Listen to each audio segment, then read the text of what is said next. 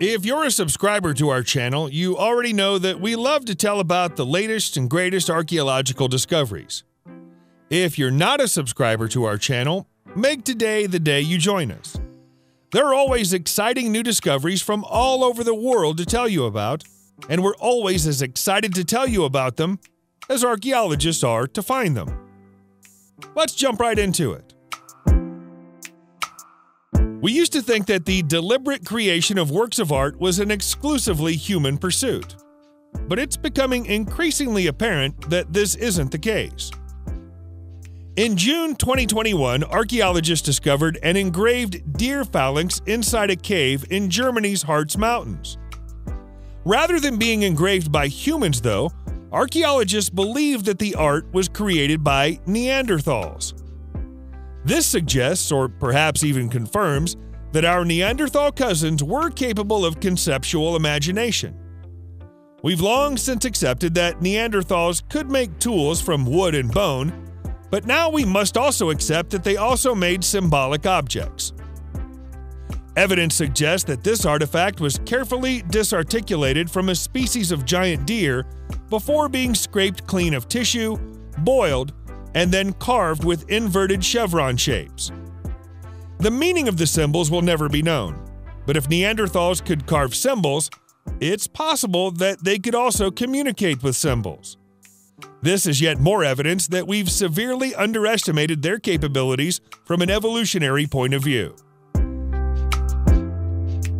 The Mayans were a mighty ancient civilization in South America, but there's much about their history that we don't know. What little we do know mostly comes from the records of their Spanish conquerors. So their history prior to the arrival of Europeans is cloaked in mystery. That makes it hard for us to understand this cache of greenstones, which was found by archaeologist Kazuo Ayama in Cibel, Guatemala in early 2021. Historians refer to these objects as celts and believe they were used in mass public ceremonies. The find is especially significant because the cache is believed to have been buried 3,000 years ago, a time in Mayan history we know virtually nothing about. 72 polished greenstones were discovered in total, making this the largest discovery of its kind in the former Mayan lowlands. Mayans appear to have been especially fond of greenstones above all other types of precious stones, which has led historians to believe that the color had some kind of spiritual significance to them. The fact that the cache was buried in a cross formation with the points aligned perfectly to the north, south, east, and west is yet another riddle that we're yet to solve. The Vikings are one of the great seafaring civilizations of human history, traveling far and wide and creating settlements wherever they went. They even made it as far as the Americas. It's no great surprise to hear that the remains of several Viking settlements have been found in the British Isles, but archaeologists think there might have been something special about this one in the Shetland Islands of Scotland. It was discovered in May 2021 and is of such size that experts think it may have been the Viking equivalent of a capital city. Viking artifacts have been found in this area as long ago as 1990, but it's now thought that all the artifacts found since then might be connected to this set of 5 circular structures close to the town of Scalloway. The Viking Age remains of 26 people have also been found at the site, along with painted pebbles and an ancient comb. Within the 5 circles are the remains of a large structure that might have been a Viking drinking hall. That's enough evidence for some archaeologists to conclude that this is Skrælvøyen, a major Viking settlement that's known to have existed on the Shetland Islands in the past, but for which no location has been proposed until now. In July 2021, archaeologists went looking for the remains of the royal palace of Otto the Great in Saxony, Germany. They haven't yet found the palace, but they have discovered a 1,000-year-old church surrounded by ancient burials. Historical records suggest that both a palace and a church were built close to Hefta in Saxony for Otto, who was a Roman emperor. And so if this is his church, his palace must be nearby. The church is cross-shaped, around 100 feet long, and divided into 3 aisles. It stood for 600 years before it was destroyed during the Reformation movement in the 16th century. Aside from the remains of the structure, archaeologists at the site have also found a beautiful bronze crucifix decorated with enamel that was probably made in France during the 13th century. They've even found a large piece of the old church bell. Although Otto the Great personally ordered the church to be built, historical records suggest that he only ever visited it once, upon the day of his inauguration in the year 968. He kept numerous palaces throughout his empire, so perhaps Saxony wasn't his favorite place to spend time. The Brits of the 19th century were a superstitious bunch. They believed in witchcraft and evil spirits, and they did some pretty weird things to protect themselves from any such demonic presence that might enter their homes. In June 2021, this disturbing artifact was found in Oswestry, Shropshire. It's a so-called witch bottle and contains human hair, a human tooth, and human urine inside an otherwise beautiful Victorian glass apothecary vessel. This example of a witch bottle is only around 120 years old, but they were everyday items inside British homes as long ago as the 16th century. The hair, teeth, and urine usually came from the homeowner, who would have believed that leaving permanent traces of themselves within the property would prevent evil spirits from entering the home while they were out. Creepily, a severed doll's head was found next to the witch bottle. It's thought that the two finds aren't connected, but they're terrifying objects to find side by side. Metal detectorist Chris Langston, who came across the artifact in Woodland, was sufficiently spooked by his find to put it straight back where he found it. The gap between making an archaeological discovery and fully excavating and understanding it can sometimes be very long. Here's an excellent example of that from Jerusalem. The first signs of this enormous public building were discovered close to the Western Wall in the 19th century, but the excavation project wasn't completed until 2021. Looking at the size of the building, perhaps we shouldn't be surprised that the work took so long.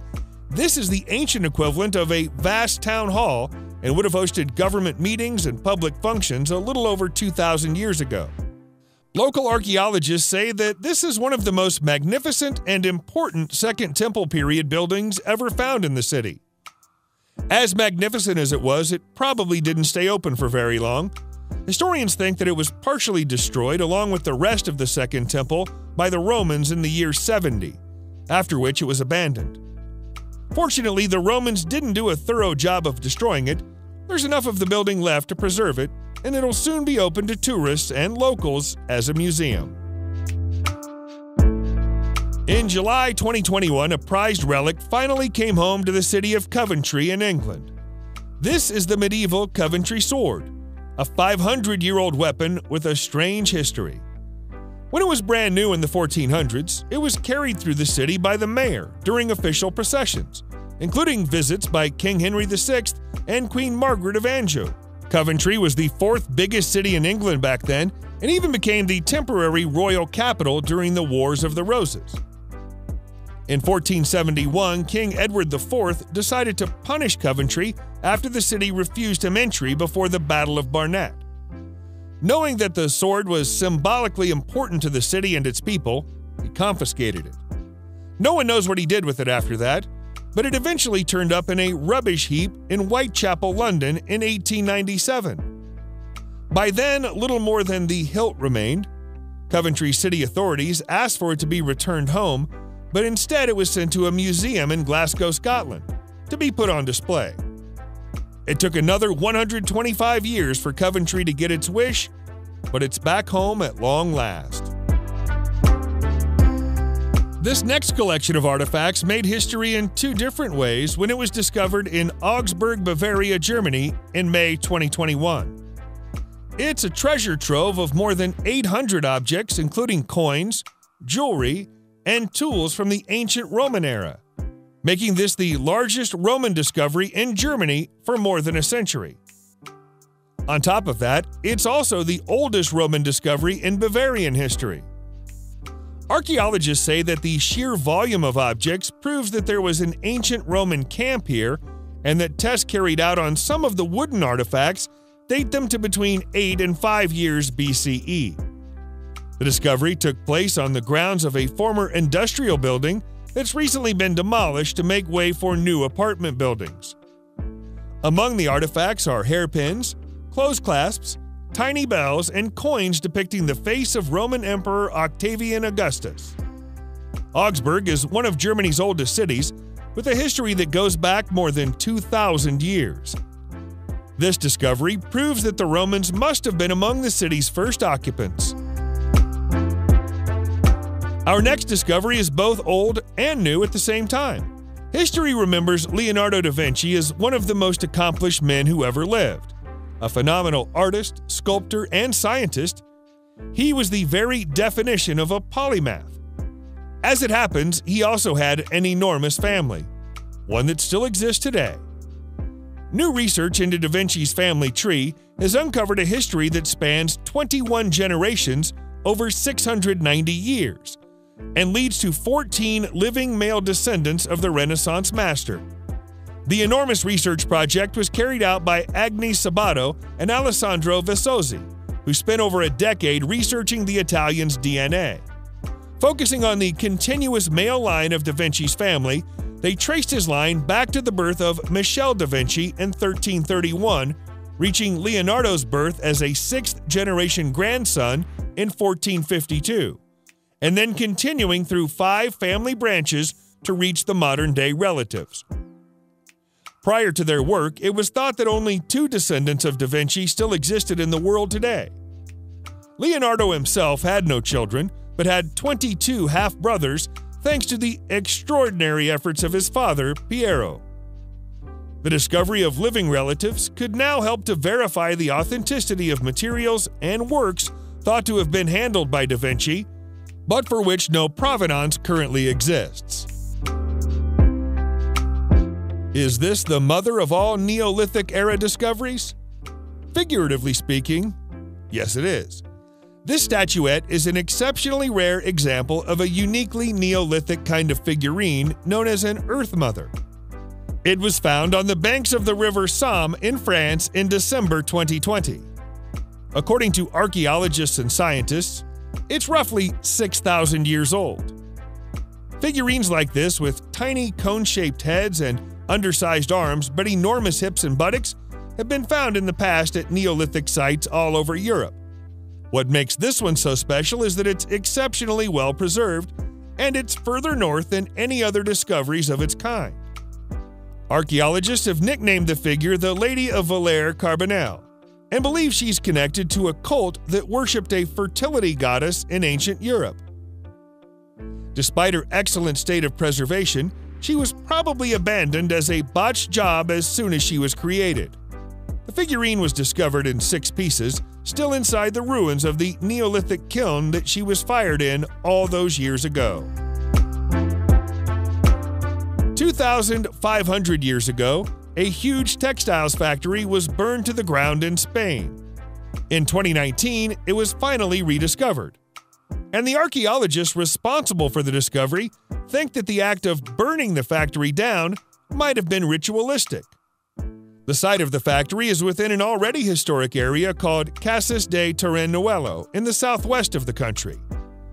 Based on the evidence contained within the ruins, archaeologists believe that the building hosted an enormous banquet that involved the slaughter of over 50 horses, pigs, and cows. It seems nothing was spared from the flames. 36 loom weights have been identified at the site, along with 24 spindle whorls. These artifacts predate any textiles that have ever been unearthed elsewhere in Spain. Quite why the land's ancient occupants would want to deliberately burn down such a facility is unknown. The textiles that were produced here would have been made with very fine threads, and so would have been considered extremely high quality at the time. It must have been an enormous sartorial loss to the area. Coin discoveries are such a common occurrence for archaeologists that most of them aren't worth reporting on. But there are exceptions to that rule. Here's one of the most fantastic exceptions we've seen in recent times. It's a huge hoard of over 6,000 medieval coins that were found in a Polish cornfield in January 2021, and they came with a gold ring for good measure. The ring wasn't the only valuable artifact that came with the silver coins. There were also a few solid silver ingots. Archaeologists believe that the treasures, which were found in the village of Slusko, are around 900 years old and might even have a royal connection. There's an inscription etched into the ring which reads, "Lord, may you help your servant Maria." This could be a reference to Dobroniega Maria, daughter of Vladimir the Great and wife of Polish Prince Casimir the Restorer. The artifacts come from the right era for the connection to exist, but sadly it can't be proven. Whoever the original owner of the treasure collection might be, it's one of the most significant medieval finds in Polish history. Subscribe to the channel and turn on notifications, and you will be the first to know when a new video comes out. Thank you for watching, and see you in the next video.